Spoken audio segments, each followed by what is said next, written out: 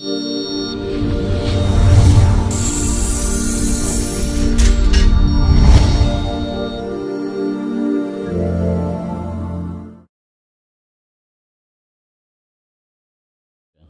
very much welcome the publication of the report and commend Justice Smithwick and his team for almost 8 years of work. It's a 450-page report.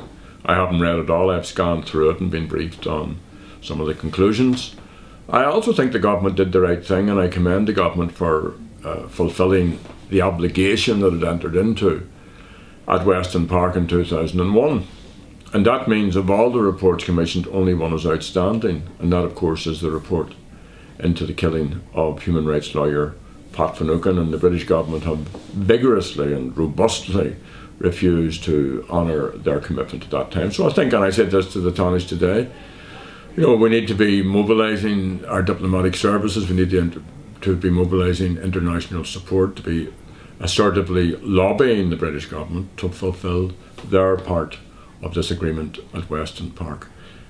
In relation to the report, I mean, first of all, I'm very mindful that at the heart of all of this there are two families, the Breen and Buchanan families, and you know, these were men who were killed, their families were robbed of them, and we have to be sensitive to all of the trauma that this report may throw up.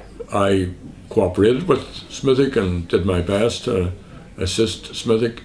I did so, and other Republicans did so, because they did want to try and bring some measure of closure. You know, families of victims do have the right to have closure, and if we can assist in doing that informally or formally, that's what some of us have been trying to do. There is a contradiction in the report. You know, on the one hand, Justice Smithwick says that he has found no evidence of collusion, no direct evidence of collusion. And then later he goes on to say, on balance, that there has been collusion by one or more unidentified Gardaí, and that appears to me to be based on speculation, on challenged intelligence reports. I read the part of the report which was contributed independently, obviously, by the RUC and by Garda officers, and then by IRA volunteers who come forward and spoke to Justice Smithwick and his team. And it strikes me, and I have been challenged on this by Micheál Martin, that these two men, very well known and working in a very intense period of the conflict in which there were incidents of grave intensity nearly every day, were coming back and forth to Dundalk Garda station. The IRA have said that they were spotted, that they were monitored from a house which had sight of the station, that there was a routine to what they were doing. Now, for me, I believe that's how they ended up in a South Armagh concession road, and this is the heart of Republican South Armagh, and how they were killed. And you know, it's regrettable. I've said very clearly these were brave men doing what they would have considered to be their duty. That's no consolation to their families. In the same way as IRA volunteers would see themselves as doing their duty, and thankfully, Níl Cogu Moy, there's no such thing as a good war, and there's no such thing as a Sheahana Donna, there's no such thing as a bad peace.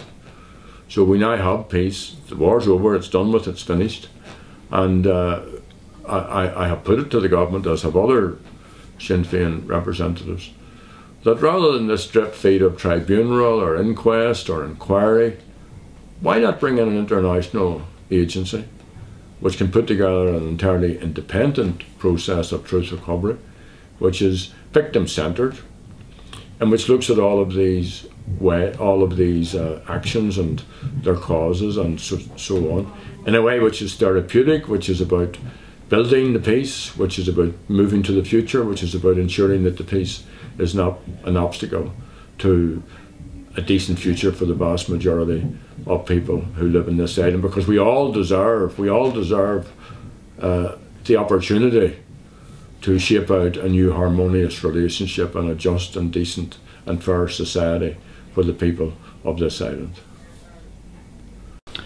You came under sustained attack and criticism in the Dáil this morning. How do you respond to the likes of Micheál Martin and members of the Labour Party? Well, on one hand, you can't take them too seriously, because they are engaging in posturing and in political opportunism, and they reduce all of these matters to that type of attack. I mean, I reminded the Dáil that all of the main parties represented in the Oireachtas came from that period of armed struggle, from, I suppose, 1916 onwards, or maybe the period from the turn of the century up into 1914 and so on. You know, and you can't have this silliness that they have, that in some way the IRA of the 1970s, the IRA which is now left, the IRA which actually signed up for a peace process and put itself out of business, is the bad old IRA, and that, you know, those in Micheál Martin's city or county were throwing powder puffs at the auxiliaries. You know, you can't have the good old IRA that Michael Collins in some way, you know, that he was killing people in a nicer way. The fact is that war is not nice. Thankfully, it's ended. So for these people to engage in revisionism, to you know, pretend, and they know it isn't the case. And also, let's bear in mind, they're the people who stood idly by. They're the people who abandoned everybody in the North, Unionists and the rest of us.